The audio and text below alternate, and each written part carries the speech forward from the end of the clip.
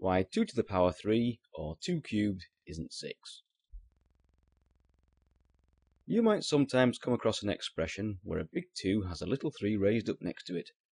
This can be read as 2 to the power 3 or 2 cubed. But what does it mean and what does it equal?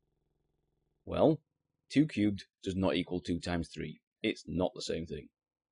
To work out what it does mean is simple. You simply take the first number and write it down the second number of times, leaving a space between each digit. You then fill in the gaps with the multiplication sign. This is now easy to work out. 2 times 2 equals 4, and 4 times 2 equals 8. So 2 to the power 3, or 2 cubed, equals 8. Why do some people call 2 to the power 3 2 cubed?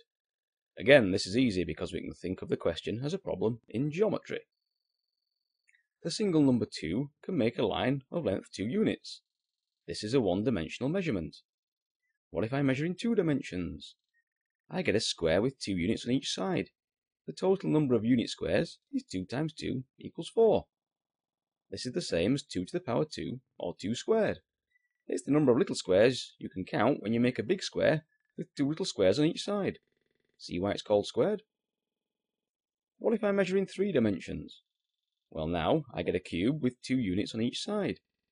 Last time I made a square and called 2 to the power 2, 2 squared. This time I've made a cube, so I'll call 2 to the power 3, 2 cubed.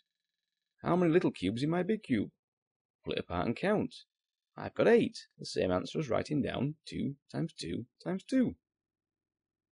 People don't usually refer to 2 to the power 4 as anything but 2 to the power 4. Can you guess why? Try to draw a diagram.